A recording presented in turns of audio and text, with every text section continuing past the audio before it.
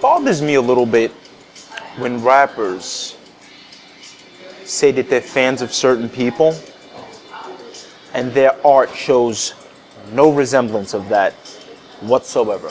Back in the days, right, to be a fan, it took a certain effort, you know? You went out, you had to go buy the CD, okay? Maybe even opened up the lyric book and you listened to the lyrics, and then you did some research, you did some background checks on these artists. That's what being a fan was. The word is short for fanatic, and there's nothing wrong with that. A lot of people say that they're a fan of something. Maybe they heard it, it's a catchy tune, and they feel like they, you know, they like it. That doesn't necessarily make you a fan. I'm a Björk fan. That's my favorite artist. I own every album she ever made. I'm a Maynard fan, okay? I'm a Tool fan. I know what these songs mean. I know the stories behind the songs. I did the research. And it means something. It means something to real fans that are actually dedicated to the art that the artists made. There was an event called Bragging Rights. It would take place at a venue called Wetlands. And I remember the line would be around the corner. It would be a big line. And I would show up to the event with the radio playing Björk. You have to try to imagine this line of hip-hop heads. And I would come with the radio playing what sound like a foreign little girl singing lullabies. And blasting that shit and looking at these motherfuckers like, yeah, you don't know about this shit, the fuck out of here.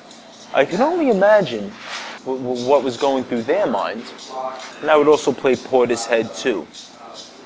I wore that shit on my sleeve.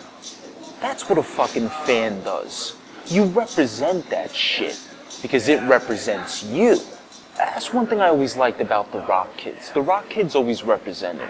You know what I'm saying? Like, you would see them with the shirt of the favorite band. Like, it was their life that they were a fan of this certain, you know, because you get into it and it changes your life. Björk did the Medulla album.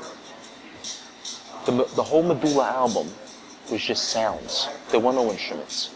She took the Icelandic choir and combined that with Razel beatboxing. It was fucking amazing. And it blew my mind and it shattered those boundaries. I used to just go with the radio and I would walk back and forth to about 100th Street back to 69th Street. And I would do this like 4 or 5 times, just listening to the fucking music. This was my night.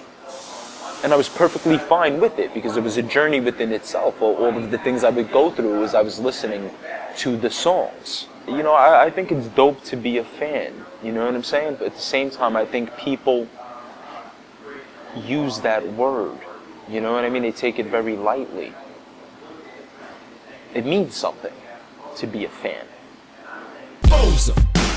Know what I mean? They got attachment, I wanted to mean a motherfucking thing. Big neck, big chest, big back, 6-pack with a bunch of tiny pimples on your shoulders to match, cause you're a poser. Go build your real body. When you bang your Barbie doll, you think might function properly. She got fake tits, fake lips, and a fake ass, but she's enlightened.